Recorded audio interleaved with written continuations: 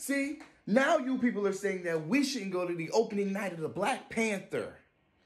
Yeah, it's pretty dumb. But they got a point.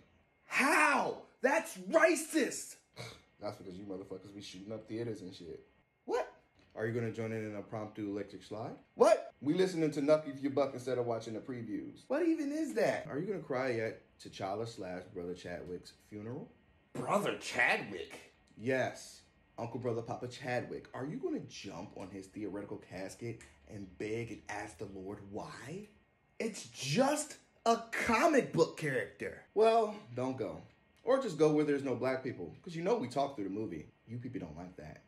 You people are blowing this out of proportion. It's just a movie. It's not just a movie for us. It's almost like a spiritual experience, you know? It wouldn't be this way if you people weren't you people. Do white people wear Reebok pumps? Pumps? Reebok pumps? Well, the truth is white men can jump. Right over the point to conclusions. It's fucking outstanding.